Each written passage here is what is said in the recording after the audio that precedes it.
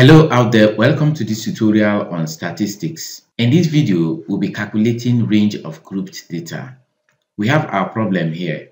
Calculate the range of height in the frequency table below. So we have the frequency table here.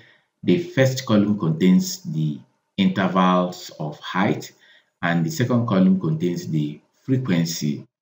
In our solution to this problem, we consider the formula for range. The formula for range is upper class boundary of the highest class interval minus the lower class boundary of the lowest class interval. We are going to pick each of them and then calculate it so that we now have the upper class boundary of the highest class interval. We identify the highest class interval first. Since the intervals are arranged in ascending order from the lowest to the highest class interval will be the last class interval.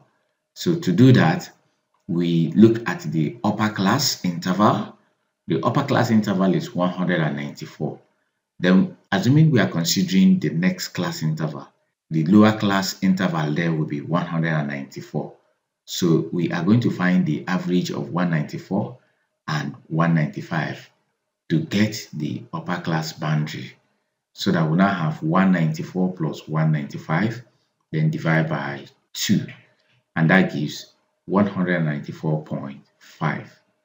So we are done with that. We then go to lower class boundary of the lowest class interval. Definitely the lowest class interval is the first class interval. Now to calculate the lower class boundary, we look at the lower class interval there, which is 134.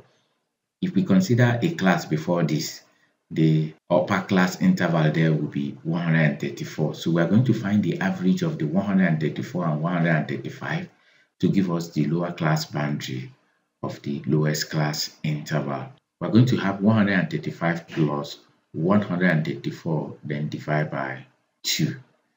So 135 plus 134 divided by 2 gives 134.5.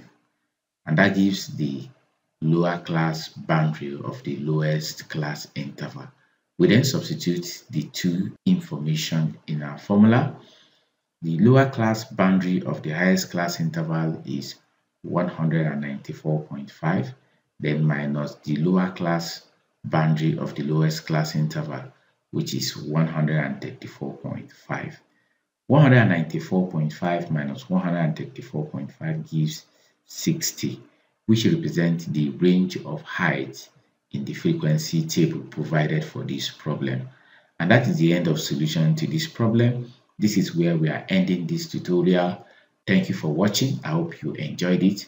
Please like and share this video.